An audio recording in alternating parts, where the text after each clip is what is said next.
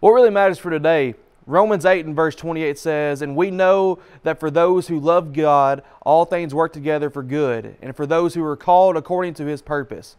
Life's trials and hardships can be confusing and disheartening at times. Yet Romans 8:28 assures us that God works all things together for our good.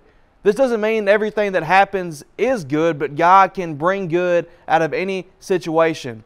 Trusting this promise allows us to face challenges with hope and faith. It means believing that even in our darkest moments, God is at work in our lives, weaving our experiences into His greater plan.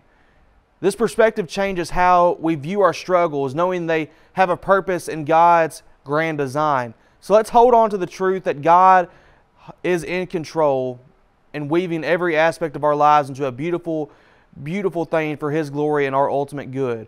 Reflect on this promise today and find peace in the assurance that God is working for your benefit. And that's what really matters for today. Here's the Church of Christ that meets in Leoma, Tennessee.